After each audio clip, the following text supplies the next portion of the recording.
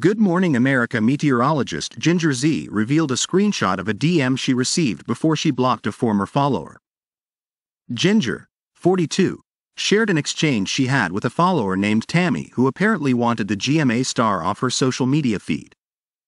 "How do I delete Ginger Z and everything about her and Paula Faris?"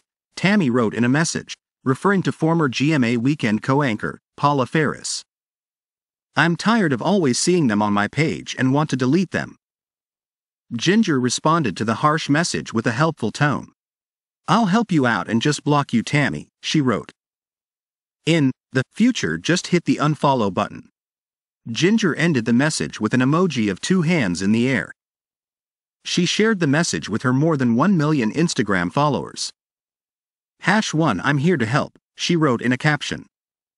#2 for anyone wondering how DMs work. It goes right to the person you are sending it to. 3 I am glad the algorithm is working for someone.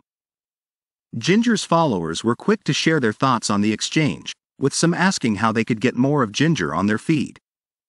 "She's awesome.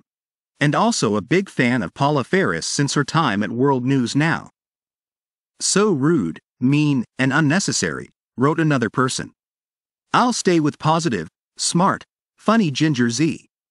Ginger's husband, WPIX11 reporter, Ben Aaron, also chimed in, making jokes at his wife's expense. "I've been trying to unfollow you and Paula for years," he wrote. Ginger and Ben got engaged in August 2013 and tied the knot in June 2014. The couple has 2 sons together, Adrian and Miles.